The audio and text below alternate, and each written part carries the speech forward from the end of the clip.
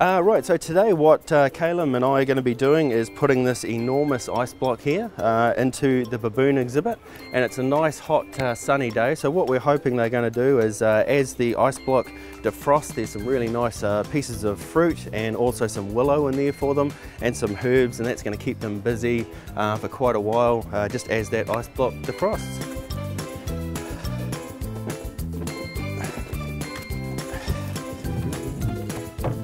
Beautiful. So what we've done is just chained it to this log here, so it can't, basically so it can't go into the moat or be dragged around the exhibit. But we are all done with that now, and we'll get out of the enclosure and let the baboons out.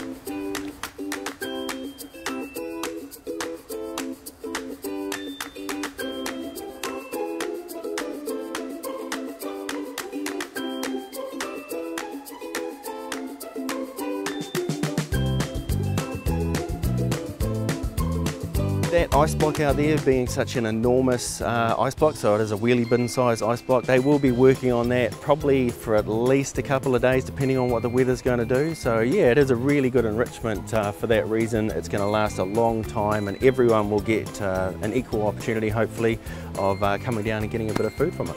On a hot day like today, obviously today we've given these guys a nice big ice block, but usually in the hottest part of the day, what the males will do, especially because they have that big shaggy sort of mane, they'll go and sit under a nice shady tree. So just on a normal day when it is hot like this during the summer, that's what they do.